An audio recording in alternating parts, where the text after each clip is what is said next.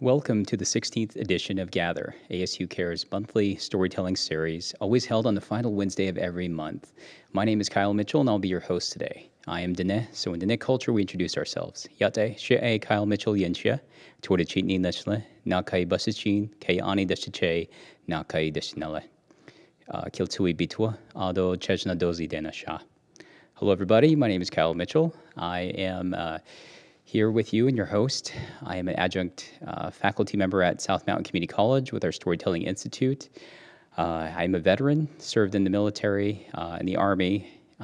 Now I'm an educator, work at South Mountain Community College as a program manager for our extended campuses as well as our workforce initiatives. So thank you for being here tonight.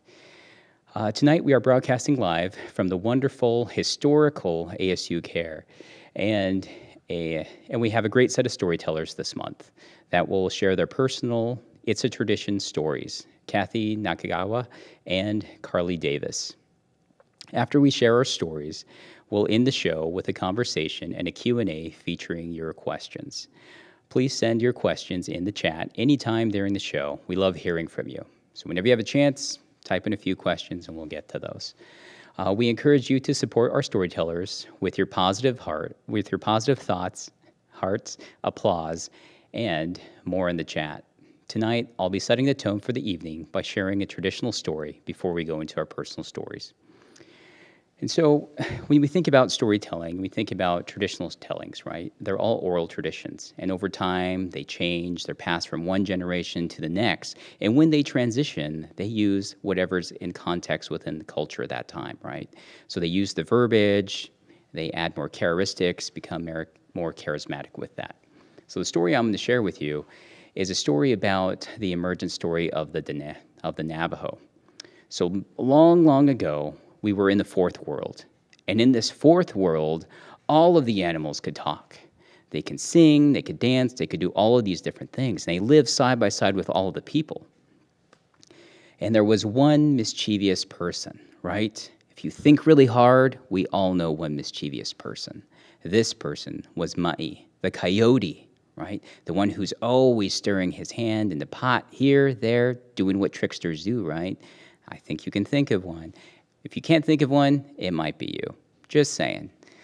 So in this fourth world, everything lived in harmony. People, animals, the elements, everything was fine. One day, Ma'i was walking around. He picked up a rock, and he threw that rock across the water. And it skipped, and then it stopped and went straight down.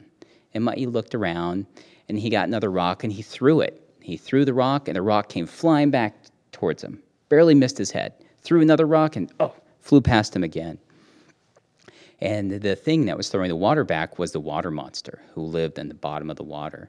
So Ma'i started walking closer and walking closer to the edge of the water, and then the water started parting, right? Making a pathway, slowly moving, the waves gushing side by side. And there, in the middle, he saw a door. Ma'i looked down at this door, and the door opened. And it just looked like running water. A figure made of running water made his way to the edge. And he got there, and he looked at Ma'i. Ma'i looked at him, and he kind of poked around. Who are you? I've never seen you before. Why are you wearing water? That's cool. Can I touch it? He reached out to touch it. Guy's hand smacked away. And then he backed up a little bit.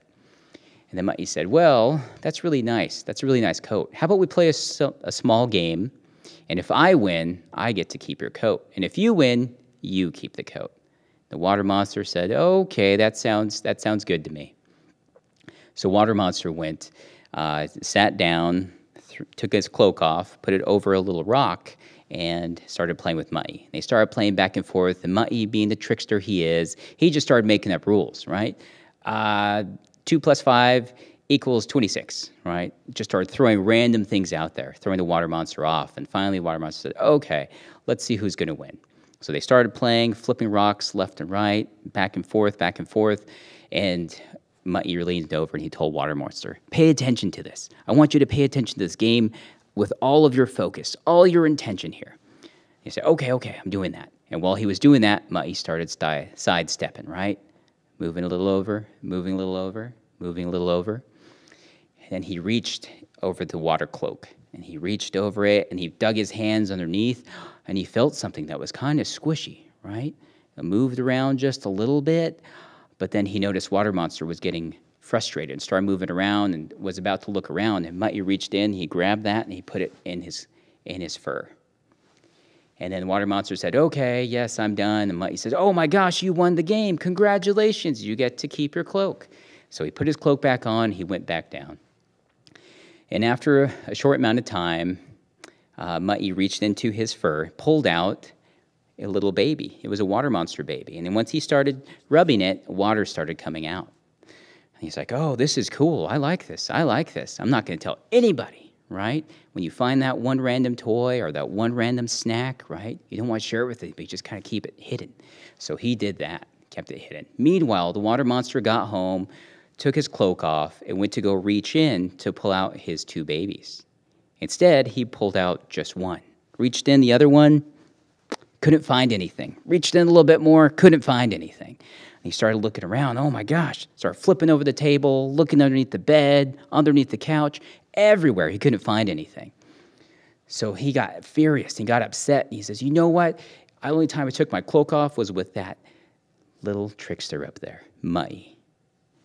And then so what he did is he got mad. He started moving around side by side. And as he's moving around side by side, the waves start crashing back and forth, roaring, slapping the side of the mountain. Just then, that's when the people started getting scared, started asking, what's happening? What's going on? What's going on? So they went to the only people they could talk to, which was First Man and First Woman.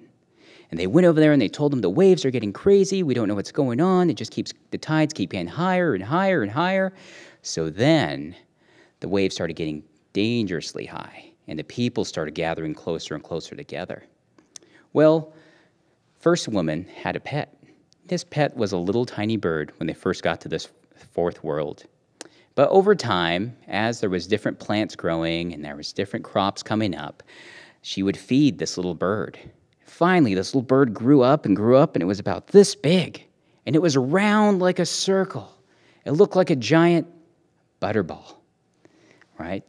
And so this little Tudgy, it's called Tudgy, that's what we call turkey, he would eat all of these little seeds. And so First Woman came in and she told him, we have to go, we have to get out of here, we got to leave. The world is flooding, the water is rising.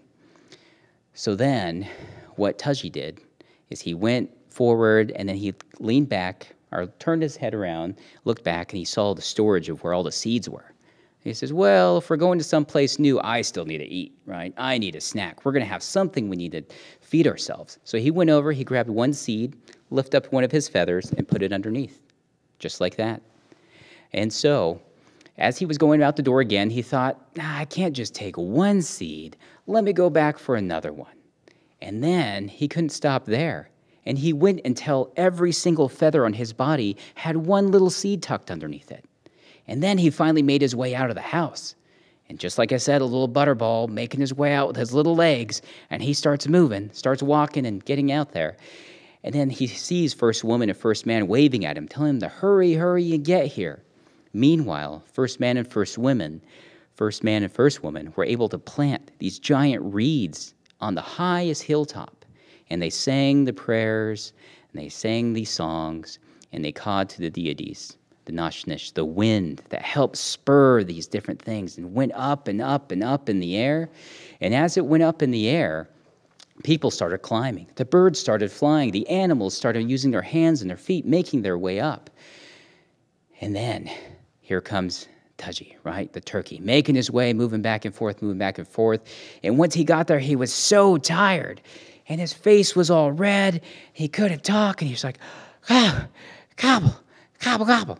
And he made his way. First Woman grabbed him under his shoulder and made his way up and kept on going up until they got to where we are today, the fifth world. And just then, the last individual to make it to the top was no one other than Muttley. And Muttley was there. First Man went to him and said, what have you done?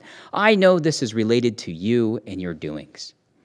So what he did is Muttley kind of bounced around. It wasn't me. And then finally, reluctantly, he reached into his fur and he pulled out the Water Monster baby. He pulled out the baby and he says, all right. He tickled it one more time and then he put it down into this giant hole, and it landed in the water, and just then the water stopped and slowly started receding. And so, as we started progressing life here in this fifth world, everything that we eat before you today, every seed that is planted, every crop that is picked is because of Taji. And I'm glad to see that even in a way, at least within American culture, at the end of November, we always celebrate a time when we gather all together and we give thanks for all the people we have, all the blessings in our life, all the good luck and good friends we have. But the one thing we need to remember and give thanks for is Taji, right there in the middle. So as you go forward into your traditions throughout this year, look at it again and take a different perspective of where those stories come from and how those stories and traditions are interpreted by other groups out there. Thank you. All right, thank you everybody. So I want to welcome up our first teller, who is Carly Davis. So Carly is an educator, a storyteller, a matchbox racer, and a finger painter. She is currently an adjunct storytelling faculty at the Storytelling Institute at South Mountain Community College.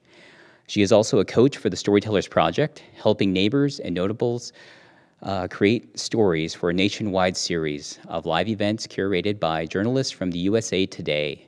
She has worked in the arts and culture fundraising for 15 years. She is passionate about storytelling, shopping small businesses, raising boys, and succulents. Put your hands together and welcome Carly. Kyle, thank you so much. And thank you, ASU Care, for keeping storytelling going and for having us all here tonight. It's a tradition. As I've been thinking about our prompt for this evening's event, I've been thinking about traditions in my own family. We have a lot of them, after all, probably, when you start to try to hold them all together, probably some of the same ones you have. What's right around the corner except the start of the new school year? So what does that mean? That tradition is new shoes, taking a picture of my children before they head out on that first day of school with their backpack stuffed full and the big box of crayons. My kids are little, so that's still a really fun, exciting, happy day. Summer camp was another tradition. My boys are just getting old enough to be able to go to sleepaway camp, and my husband and I were so excited to be able to do that for them. Neither one of us got to do that as a child, but we were so looking forward to being able to send them.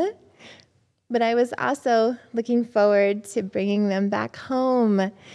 I knew they would come back a little older and wiser, with new opinions and new fart jokes, because they're boys. And then the biggest traditions of all for us are all around Christmas. For the kids, it's all about the presents. But for us, it's about getting our family together, getting to watch our kids interact with all of our extended family. We are so fortunate. We have a lot of grandparents and family all around us. So much so that in years past, I cooked 3 times. There was one year that I prepared Christmas Eve, Christmas morning, and Christmas dinner. But it was worth it to get everybody together and celebrate. My personal favorite tradition is around Christmas Eve. We would always go to church that night, and I love sitting in the sanctuary all together, looking out the stained glass windows, and it's cold and dark outside, but we're all together.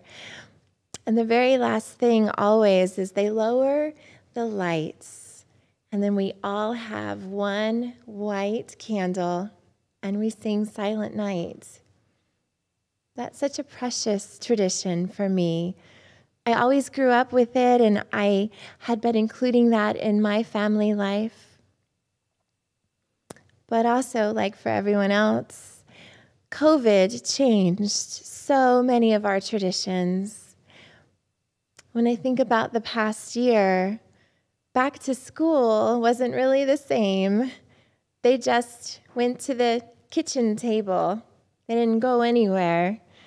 And I didn't buy them any new shoes because I could hardly get them dressed anymore. I took their picture, but it's just the two of my two oldest boys are sitting at the kitchen table with headphones on, scowling at the school-issued tablets. Remember when we used to worry about screen time? What happened to that? And then summer camp was canceled, as it should have been, absolutely. That just for me was like the other shoe drop moment of early COVID, where I realized this was big and real and happening and lasting.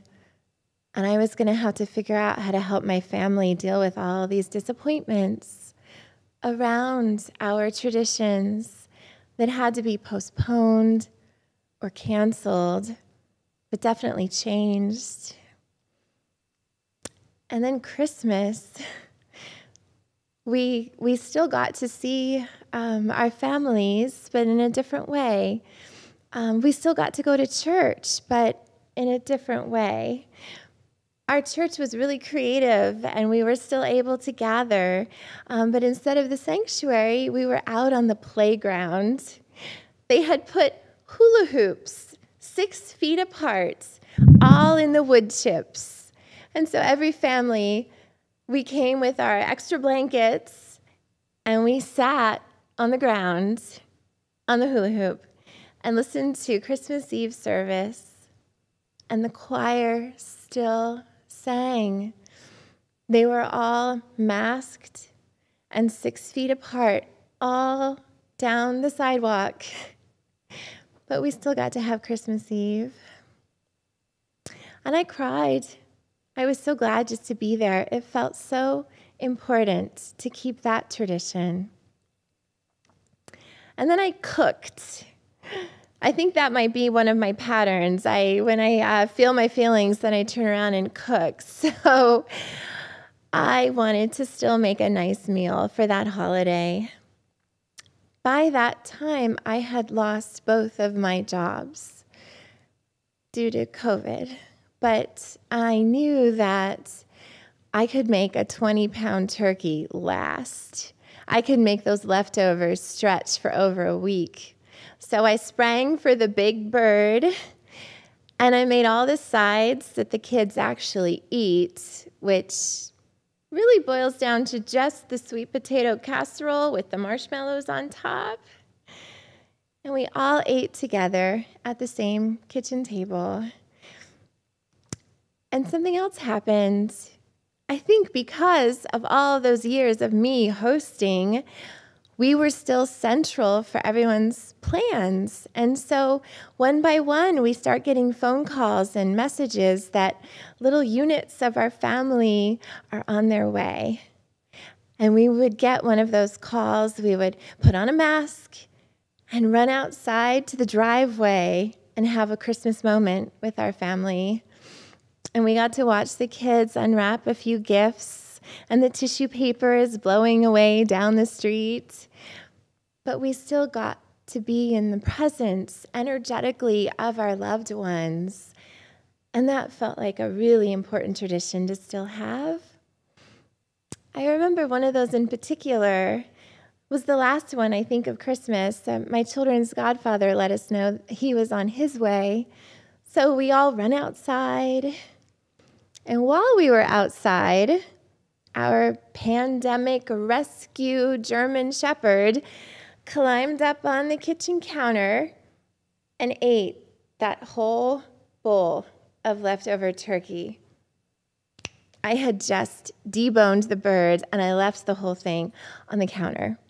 A week's worth of dinners went into the dog. But we were together.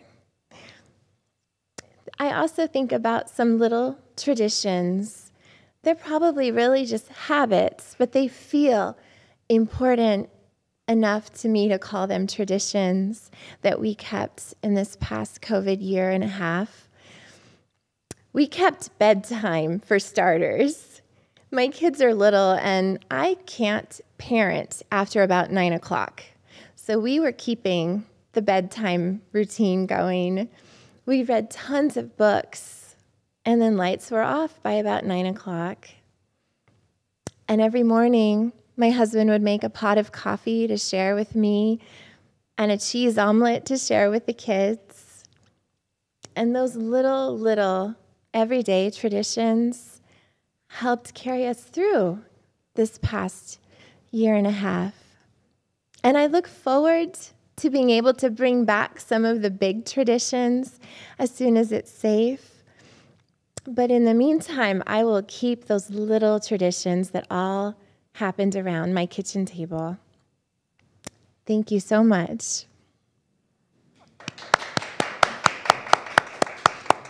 Wow, such a great story, Carly. So, what other traditions have you discovered lately? Oh, I'm trying to start a few because I genuinely thought about this when I was preparing for tonight, and sometimes I feel like I don't have any or I don't have enough, and I'm trying to start one with my kids around the first monsoon of the year. Where you get through that summer and that first rain is really special. So we go out to the Boyce Thompson Arboretum, and just everything smells amazing.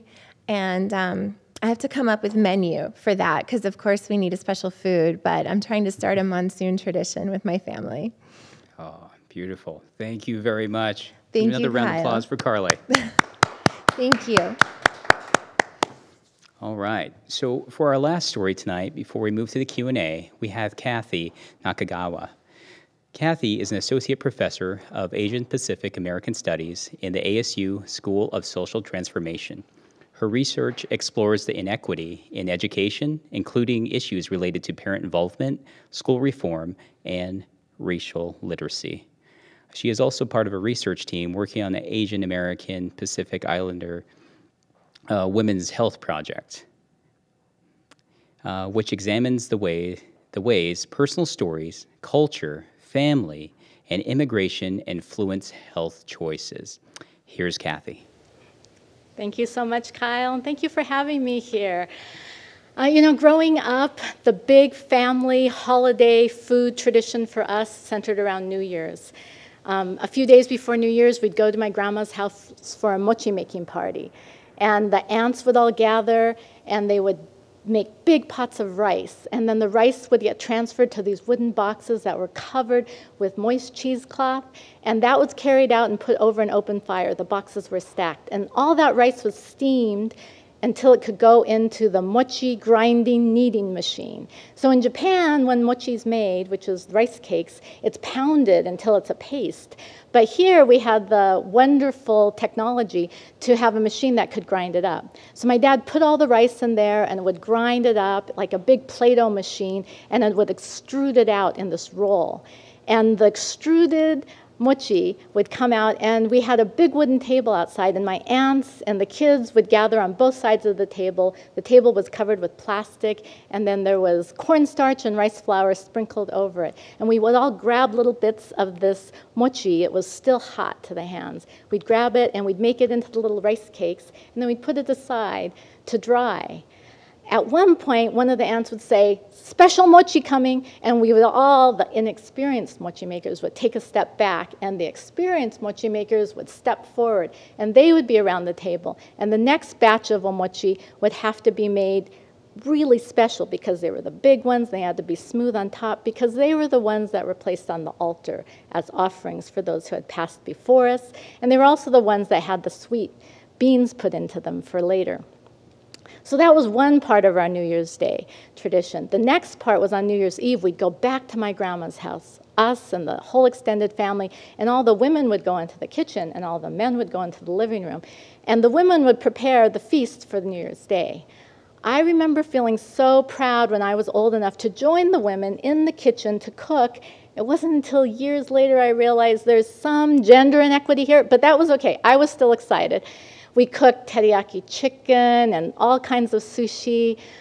We cut up this really hard root called gobo and cooked it with carrots to make kimpira. We made these little mini octopus and small fish, and all of this food got prepared, and we were going to join together the next day on New Year's to eat it together. But our own immediate family's New Year's wasn't done yet. Our New Year's Eve, we'd leave Grandma's house. It was 10 or 11 at night, and we'd rush home for my mom's tradition, which was to get all of the trash out of the house before 11:59 at night. You could not start the new year with any trash in the house. We'd go from room to room, the bathrooms, the bedrooms, the kitchen, the refrigerator, the garage. We'd get it all in a big trash bag and rush it out to the alley just in time before the new year so we could start fresh. And then sometimes my mom would make her special punch. She'd get out the big crystal punch bowl and she'd put in 7-Up and Hawaiian punch concentrate with some rainbow sherbet. And we'd mix it all up, and she had the little glasses around the edge of the punch bowl on little hooks, and we'd get our little glass to have our special punch. And then we'd go to bed. In the morning, we'd wake up to these wonderful smells, because for my mom, it wasn't just enough that we were going to share a New Year's Day feast with the extended family. She wanted the immediate family to have something together, too. And so she had gotten up early to start cooking. The most important part of our meal was ozoni, the soup that welcomed us to the new year. We couldn't eat anything else before we had our ozoni soup. So we'd get together around the table, and she brought out the lacquer bowls, which was the only time all year that we used these lacquer bowls, and they each had their own lid. And we would sit down together and have the soup to start our new year. The only other rule she had for us for New Year's Day was we could not spend any money, because if we did, it meant that we would be overspending the whole year, and that's not a good thing to start the new year with. I left home and I went to college, and I got married to a wonderful guy named Tim, and we had 2 incredible daughters named Willa and Thea, and I honestly didn't carry any of these traditions forward. And then one year when my daughters were not too old, they were like, "What family traditions do we have?" I was like, especially around the holidays. And I said, "We have all sorts of traditions. We do the neighborhood ghosting around Halloween, where we leave special treats anonymously on people's doorsteps. We help with the luminaries at the beginning of December. We make those every year. We go caroling with our neighbors." They're like, "Those aren't our traditions, those are the neighborhood traditions." I was like, wait. We do have other traditions. When you wake up on Christmas morning, if it's before 7 a.m., you cannot wake anybody else up, and you can only open your stocking. And you can't talk about your birthday until exactly a month before your birthday. No planning for the parties, no asking for any presents. And because we're not too religious, we don't celebrate Easter, so you can't ask for an Easter basket. They're like, "Those aren't really traditions." I said, "I guess they're kind of like anti-traditions when I started thinking about it." And that kind of made me feel bad. It happened that year, around the holidays, Tim's family was coming to visit us from the East Coast. They were arriving the day after Christmas and leaving on New Year's Day. And so I thought, well, they're here. Maybe I should share some of my food traditions with them. And so I knew I had to make the ozoni soup. But I hadn't actually made it with my mom, and she had already passed away. And I was really sorry that I had never gotten the recipe from her. I did have a cookbook that she had handed down to me, and I looked up all those ozoni recipes in there. And then I called my cousin, Glenn, in California, who was famous for having eaten like a dozen bowls of my grandma's ozoni soup on New Year's. I thought, if anyone knows the recipe, Glenn does. So I called Glenn. I'm like, "Glenn, I'm trying to make this soup. What's in it? Can you give me any hints?" And he's like, "You know, Kathy, it's Swanson's chicken broth." So I was like, "Oh, I could do this. I can do the Swanson's chicken broth." So I got the Swanson's chicken broth. You do add other things to it. It's not just that.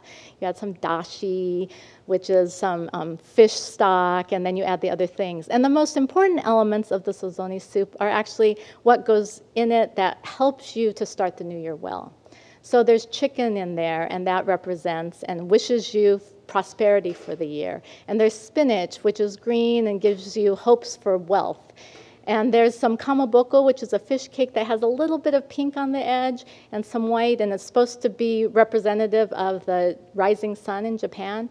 And it wishes you fidelity for the year. And then, of course, you have your omochi, your rice cake in the soup. And my mom would always cut hers up and fry it a little bit, so it was so delicious in the soup. And that represents one of the most important things, which is wishing you health for the year. So we called this our good luck soup, and we invited, oh, and I almost forgot, my mom had one other element that I couldn't find in any recipes. She would put a little piece of lemon rind in the soup in everybody's bowl. And it was just this freshness and brightness. And so when people would ask what that represented, I said, it's a wish from my mom for happiness and joy in the new year. We shared the soup with Tim's family, and it was a beautiful day in Arizona, like it so often is in January. And so we opened our front doors, and we sat on the front porch, and neighbors were walking by, and we invited neighbors in to share in some of our good luck soup and to share in the other foods I had made. I had made chicken and sushi and other kinds of things. And so they came in, and Tim's family has a tradition of making 7 and 7s, and so he had some alcohol in hand, so we invited them in to drink a little too, which always makes a party.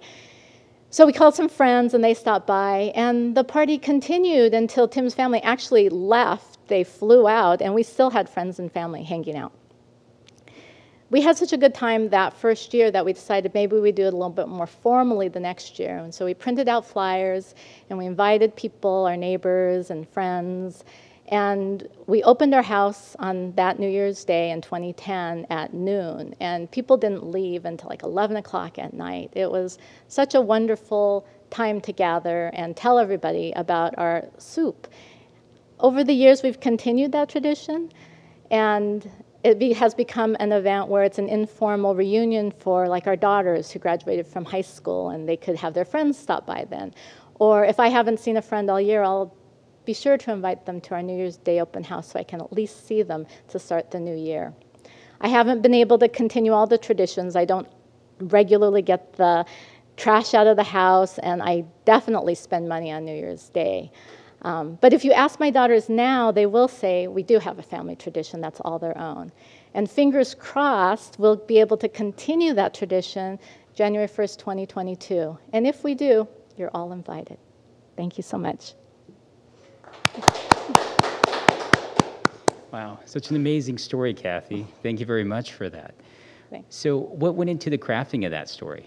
Oh, well, you know, when I saw the prompt, it's a tradition, I immediately thought of my daughters asking me what traditions they had, and their kind of disappointment that we didn't have some regular family traditions. But they did say, but the one family tradition we have is our New Year's Day open house. So it was nice to be able to tell the story about how we got there. It was sort of unexpected, and it's sad that we aren't able to have it like in the last year, but we're really hoping we can have it again in the next year. Well, thank you very much. Thanks. Thank you very much. All right, audience, we're going to move forward now. We're able to go a little more in-depth into the conversation with our guests tonight. So we'll move on to the discussion and the Q&A part of the show. We'll start with a few questions from ASU Care for everyone to answer here. If you have any questions for one particular storyteller or for all of us, please drop those questions in the comments wherever you're watching. This is your opportunity to steer the chat with our guests and get to know our storytellers. Please share your thoughts.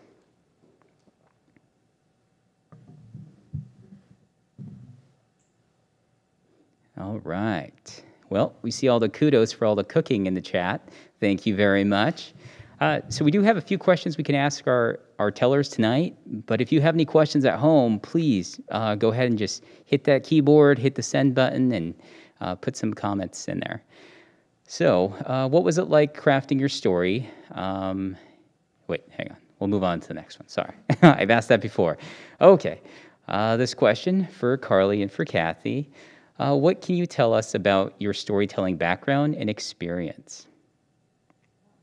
Oh, let Carly go first. Oh, sure. Thank you, Kyle. So I started as a fan, and I'll say I still am a fan. I started as an audience member of the Storytellers Project, and within a few years, I was telling stories on that stage, and then I was coaching other storytellers. And so I've really loved that perspective of helping people make meaning out of their memories and sharing that with their neighbors. That's been so rewarding. So it's fun to also be on this side of the microphone again for a minute and tell a story. So Kathy? I didn't expect to be a storyteller. I was invited to tell a little bit about Phoenix history, and so I told a little bit about my family's history with the Japanese flower farms down on Baseline Road. And so that one experience is where I met got the chance to meet Megan, and then I later met Liz Warren, and so they encouraged me to tell that story in a little bit of an expanded form, and I did so.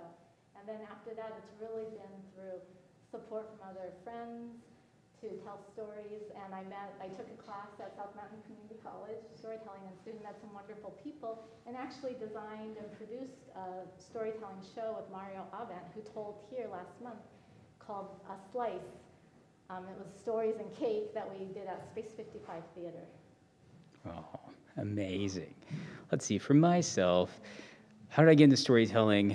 Well, I actually took a class at South Mountain Community College, and I needed an elective, and I was looking around the catalog. This is back in the day, so you weren't searching on the web, you were looking at an actual catalog. So I opened that catalog, and I looked, and I saw mythology. And I said, you know what, I like Hercules. I've seen Disney Hercules a few times. I'm going to jump into it. And so I took the class, and it was with the Liz Warren, who is the director of our Storytelling Institute at South Mountain. And it was just a phenomenal class. And when she introduced storytelling to me, that just kind of clicked. You know, a little light bulb went off, and I just got bit by the bug. And I went on to take more classes, and here I am today now teaching for us. And it's been amazing. So the next question we'll move on to is, how did you keep storytelling alive in your life in 2020 and in 2021? Do you want to go first this time? Oh, go ahead, Kathy. Okay, I was invited to do one virtual storytelling with the Storytelling Project, and so that was a fun thing to take part in. I participated in some events where we were encouraging others to tell their stories around issues regarding the election and health issues, and so that's probably the main way. And then just with our family around dinner time, that's where probably most of the storytelling was kept alive. Absolutely. I love that we keep coming back to food. I feel like that we can expand on that.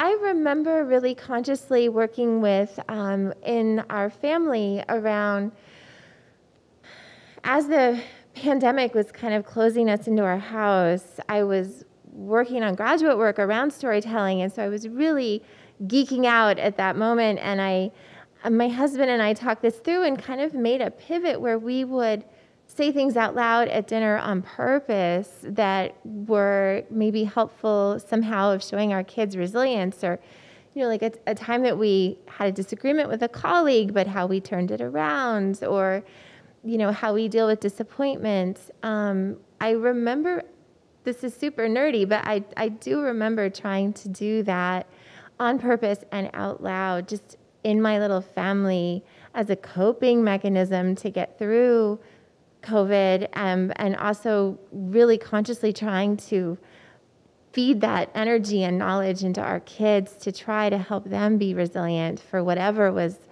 going to come. So I love that line. I think it's Eleanor Roosevelt, but she said, we can't change the world for our kids, but we can prepare our kids for the world.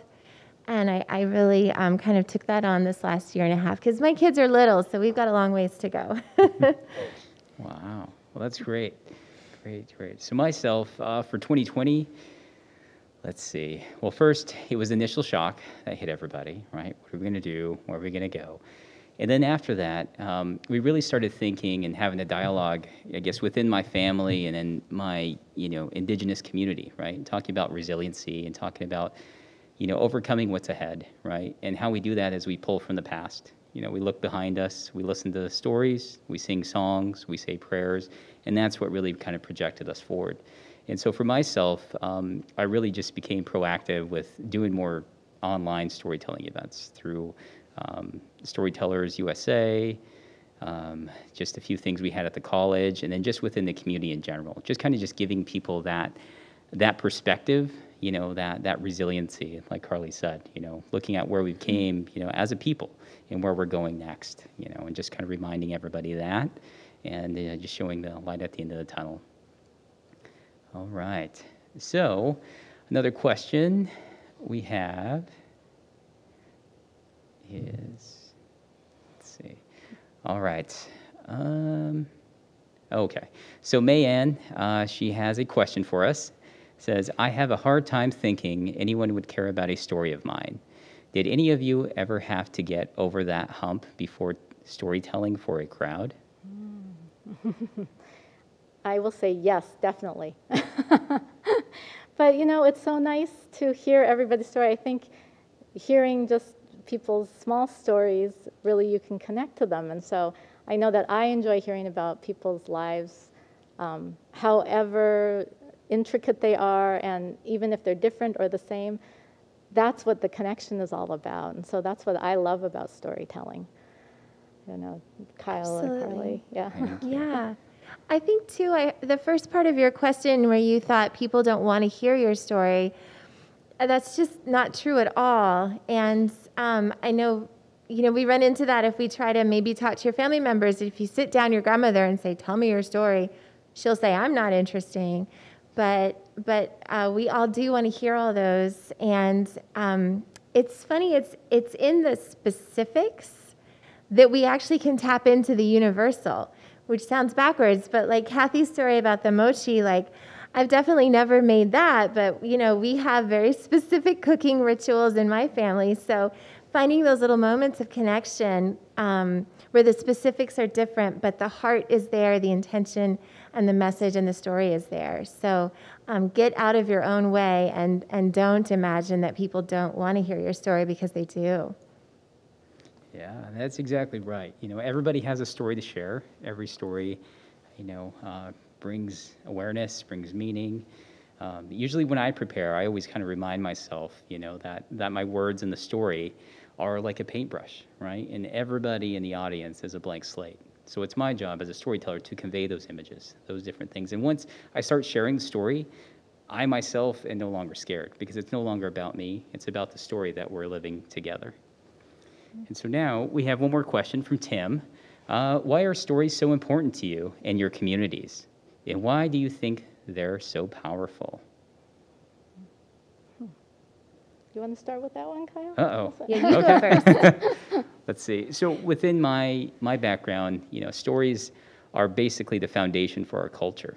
They really kind of give us insight to our identity. And as I used for an example earlier, right, we tap into that for resiliency. And I think the power with that is that correlation and that direct connection to identity, right? So if I tell Navajo stories, that speaks to me directly, right?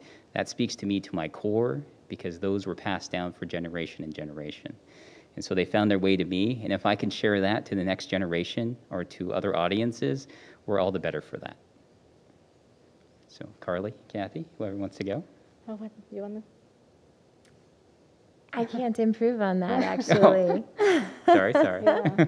No, I do think it's important, the memories part of it. So I do remember thinking of myself as kind of along with May's question, that I felt like an ambivalent storyteller. I wasn't sure, what part of my story people might be connected to, but then part of it's keeping different pieces of your background and how other people have lived alive too. So I like that part of the power of storytelling. So when I talk about the Japanese flower farms down on Baseline Road, there are so many people who remember them, and then there are a lot of people who didn't know about them at all. And so I like telling stories about that for something that's new to people, but also evokes this sense of, oh yeah, that's what Phoenix used to be like. So those things make it very powerful for me. Awesome. Thank you. So we have a question from the audience.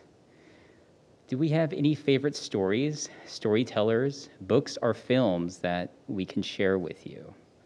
So, Carly, do you have any favorite books, stories that you can recommend to our audience? Oh, my goodness.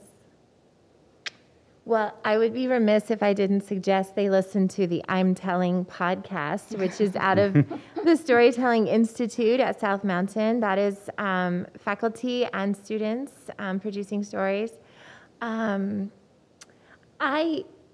am a big believer that in listening to stories that you become a better teller, just like painters would copy the old masters, or you have to look at really good ones to crack the code. So definitely, but for me, all of them are stories. I listen to public radio or a movie or any of these contemporary things, and those are all stories all thread throughout it. So once you start cracking that code, you'll see them everywhere.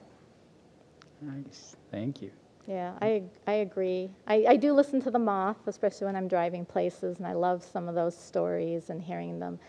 And there are some comedians that their format of telling comedy is actually in storytelling. So I think about Hassan Minhaj, who's terrific, the Homecoming King, such a great example of how he tells his own story and he weaves in all these other aspects to it.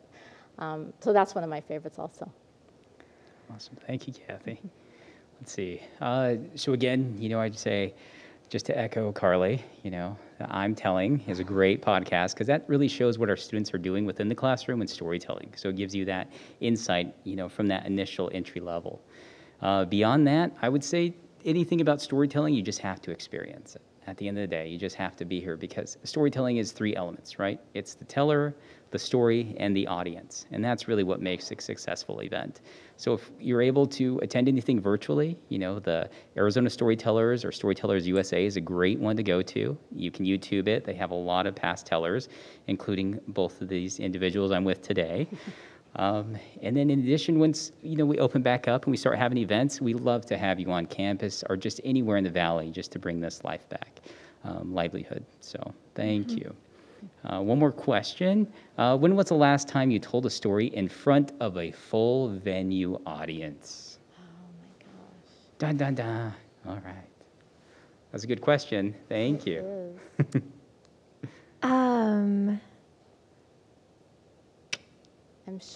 I'm thinking it was definitely in 2019, early in the year though, because everything, but I don't remember. This is the first time I've been with people telling, other people besides my family, telling a story. Yes, yes. Right. It has been a while. I think I've told a few stories. Well, I got to tell a story in April to a college class, and that was the first time I'd been with people and the first time I had to tell a story with a mask on. So we're all learning, but I know that we're all excited to be able to gather again in person. So it has been a minute. Yeah. Just again, I think the last time we had a full venue show was back in 2019. I cannot remember because I feel like 2020, I lived 5 lifetimes within that time. So yeah, it's been quite some time. All right, one more question for our tellers. Do you have any recommendations for people interested in getting good or better at storytelling? I would honestly recommend the Storytelling Institute. They have all sorts of classes. They have drop-in classes or they used to, I don't know if they currently do, the weekend. And everybody there is so supportive. There's also, if we open back up, there are some open mic places, and I would have said at our venue at Space 55 Theater, we would welcome people who were new to storytelling to come up and tell a story with us. So I think those are really good opportunities. We often had a very small audience, so it was not overwhelming to do so. But definitely the Storytelling Institute's the way to go. Oh, thank you, Kathy. Carly? Absolutely. And there, I'm thinking of Storyline with Dan, right? Yes. That was at Changing Hands in the before times. But there's so many. I know somebody asked us for specifics, and I kind of punted. So I know there's a lot of storytelling podcasts. Kathy mentioned The Moth. I like that one as well. But I think the more you listen to them, that is a great way to get better. It's just training your ear to what are the elements that make it successful. So the more you can listen to stories, the better too. Oh yeah, definitely. And again, I got to echo my fellow tellers. We do a lot of good programming at South Mountain. We do have a structure. We do have, just different things to help you as a teller. I know when I first got into storytelling, I was looking and I was watching people on the stage, and I was thinking, I could never do that. Be that precise, be that clean, right? It was a lot. But then taking a class and understanding how to break down stories and understanding that there's all different types of stories. There's not just personal, there's folk tales, there's fairy tales, there's myth, there's legends, there's creation, there's just everything from A to Z. And so, yeah, come on down, check us out at South Mountain.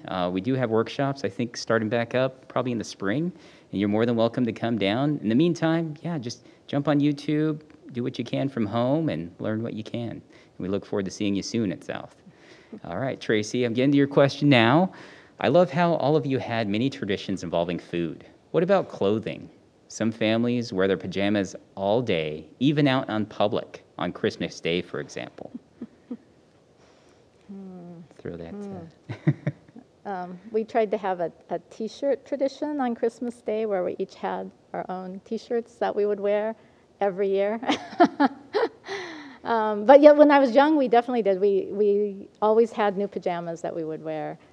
Oh, and I guess the other tradition is we always get underwear in the stockings for the girls. So that's kind of a clothing tradition. I don't know. Yeah, clothes can be a lot of fun for that, for sure. We have the Christmas pajamas. And then we go one further, and if you get socks or underwear as a Christmas present, we sign it as from the dog because we know that that's kind of a crummy gift. So that's how we get around that. But I know there are some storytelling events around clothing and costume and garments. And so that is a really rich area. I think Kathy and I just landed on food today. Yeah. As for me, I'm pretty plain. I don't know. I don't really get dressed up in pajamas. I don't do it just on the holidays. It kind of happens on the weekend thing. Stroll out, pajamas. All right. So we have one more question. Who are some good local storytellers you can mention so our viewers know who they should see live or learn more about? Carly, you probably work with some good storytellers, right? At the Sure. Well, a Storytellers Project has, but that's national for sure. I know we've mentioned Liz Warren is the faculty. She's the founder of the Storytelling Institute. So there's, I would put her on the list. I'm sorry, I'm actually not super on social media, so I couldn't say like who to follow or like kind of that angle. But did you want to speak to that? Yeah, or Kathy? Oh, well, I would definitely mention Liz because she's fantastic and she is so supportive and has a blog about storytelling that students in her class also tell stories on that. So she's someone. There are some other local storytellers. It is hard because we've not seen anyone for so long. And a lot of the people who have told here on Gather, I think, are also people to follow. So I know Mario from last year, from last month, and Chantel before that. They're good storytellers to follow too. Travis May is another storyteller. Marilyn Torres, terrific storyteller. So there's a lot of good storytellers. Actually, the Valley has so many good people and so many supportive. It's a wonderful community to be part of. Yeah, definitely. You know, two locals I could think of that really thrive and try to grow the storytelling within the Valley would be Dan Hull, right? Changing Hands, does phenomenal programming, and he actually has an open mic, or used to have an open mic pre-pandemic. Storyline. So, yeah, Storyline. So if you could look up Storyline in Phoenix, you'll be able to get his information. Another one is Steve Badal. I can't remember. I can't get his last name. Buvala, I think it is. Steve Buvala, and he's a master teller. He's located out in the West Valley. I will make sure I get his information and share it with everybody here, but he's a phenomenal teller as well as a master trainer for the storytelling arts. But those are the individuals I would recommend. Other than that, yeah, just pretty much whoever you see, that's a normal. I mean, a regular. Pretty much that's how it goes for us. We'll tell, and then we'll keep going and keep going. You know what I really have appreciated we've talked a lot about my story was about, things we had to change or pivot or let go of. But one of the things I've really enjoyed was actually this proliferation of virtual events because it's like a lower threshold. You don't have to think about if you really want to buy a ticket or if you really want to go deal with parking, you can pop in. And so I just think, I hope some element of that continues even when it's safe to be together again. And I hope that our listeners will take advantage because it's really low threshold to just be able to pop into a story, or maybe it's a topic or maybe it's an audience you might have not felt comfortable about in person, but you can do it now because you're home and they can't see you. So I just really would say take advantage of these virtual events because that's a great access that you couldn't have gotten otherwise. Oh, could I mention two other people? I was going to say Joy yes. Young. Yes. Is great. Joy is terrific, and she does classes, and I think it's virtual. And then Kim Porter is a wonderful storyteller and also does virtual classes. And so I agree, the virtual aspect has made it much more accessible in so many ways. Yes, definitely. Oh, Sean Buvala. That's who I'm thinking of. Sean Buvala. Okay. Yes, and he's out. But yeah, you can look him up. He's a phenomenal teller. Oh, yeah, and Rachel Igboro. Yes, story, there you yes. go. Thank you, Tim. Shout out to you helping out. Thank you very much. All right. So if you could just tell a little bit about somebody who's interested in getting into storytelling, what advice would you give them in just a few sentences?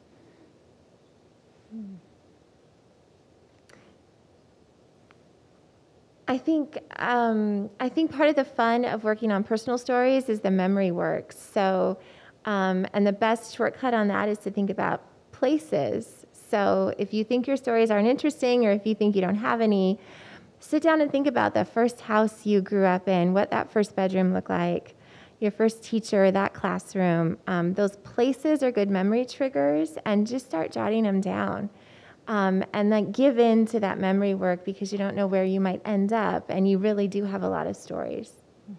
And I would go along with that first kinds of things. So in our Women's Health Project, one of the things we sometimes ask is, what was your first memory of hearing about sex? Or when did you first get your period? What happened there? And those firsts often explode in details and memories and things that happened.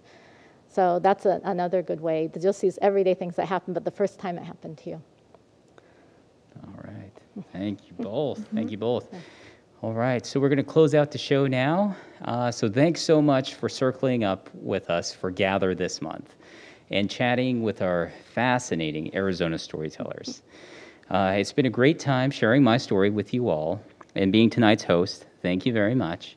We have so much gratitude for Carly Davis and Kathy Nakagawa, and thank you all at home for being an excellent, phenomenal audience tonight and supporting Gather and all of our storytellers tonight. Thank you very much, and we wish you a good night.